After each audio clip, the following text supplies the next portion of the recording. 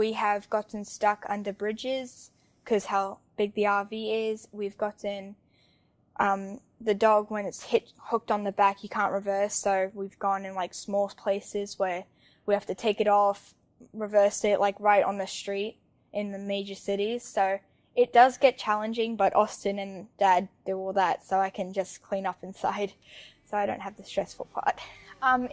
I couldn't have that job because how stressful that would be, because like we have gone through places this tiny and Austin could get him out.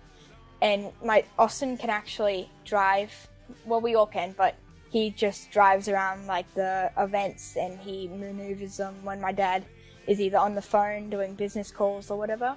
And he turns it around, fills it up. He does the sewer, as well as fills up the water. So he does some pretty challenging things.